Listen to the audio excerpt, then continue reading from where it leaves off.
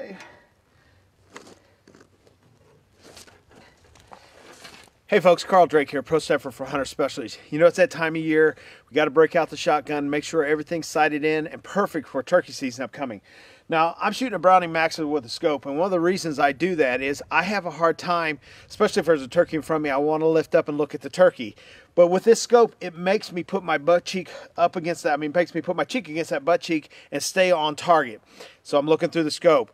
And I'll tell you what, with the shots and the chokes we're using today, especially for turkeys in close, man, that shot size coming out of there is real tight. So that's why I like using a scope.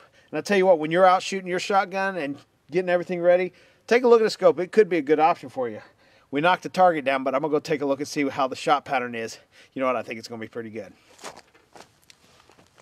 So, let's see what we got here.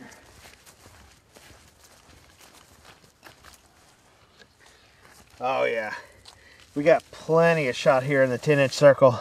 I put my scope right there. That definitely would be a dead turkey.